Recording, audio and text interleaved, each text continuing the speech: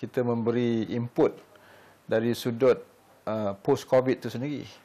What are the actions that we have to take to ensure the new normals, orang panggil kan, the new normals that we have to adopt post-COVID-19.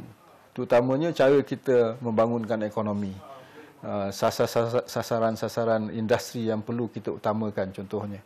Sebab post-COVID ni kita tak tahu apabila boleh kita tamatkan. Jelasnya Jabatan Perdana Menteri di bawah portfolio Tugas-Tugas Khas juga berperanan untuk memberi maklumat kepada pemegang taruh setiap industri bagi memastikan mereka mampu mengadaptasi keadaan pasca COVID-19 dalam urusan harian mereka agar boleh mendapatkan impak yang sama sebelum terjadinya pandemik ini. Bercakap selepas menjadi tetamu dalam rancangan Ruang Bicara terbitan bernama TV semalam, Redzuan juga menjelaskan ketika ini pihaknya juga sedang memikirkan cara terbaik untuk meningkatkan pembangunan ekonomi dengan memacu mana-mana industri yang mungkin tidak mendapat perhatian khusus sebelum ini.